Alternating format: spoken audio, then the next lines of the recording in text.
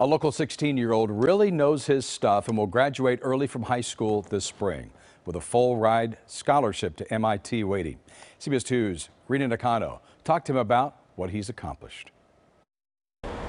Beyond these walls at Henry J. Kaiser High School in Fontana, there are a lot of smart kids. R is equal to theta. And one of them is heading to Massachusetts Institute of Technology. It's best to learn as equals alongside all of our peers. And I really think MIT provides that opportunity.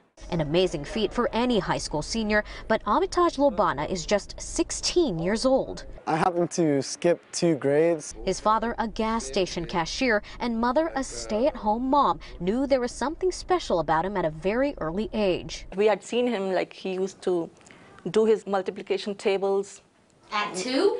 Maybe 3, I think. At 12 years old, he started high school and hasn't looked back since. All my peers and my friends have been very welcoming to me. Aside from his brainy side,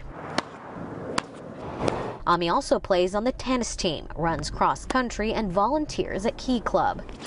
I certainly think it's important to be well-rounded. So when it came time to look at colleges, MIT was at the top of his list. Only problem, there was no way the family could afford it.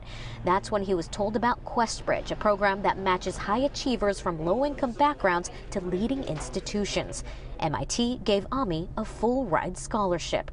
We still think it's a dream. Ami says he is inspired by his parents who left India in the late 90s to pursue a better life for their children. Anything I may have accomplished over my life, it all belongs to them, and it's all a result of their hard work. Their lesson, study hard, never give up, and stay humble. I always tell them, whenever you pray to God, just say thank you for everything and take care of everybody else. In the fall, Ami is headed to Massachusetts, and he hopes to study computer science or aerospace engineering.